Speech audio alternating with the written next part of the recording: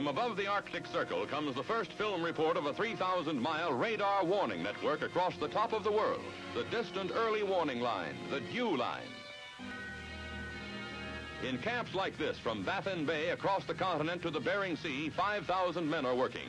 With steam-assisted pile drivers, they're forging an electronic chain to give North America 6 hours of warning of enemy attack. Roads are going where roads never went.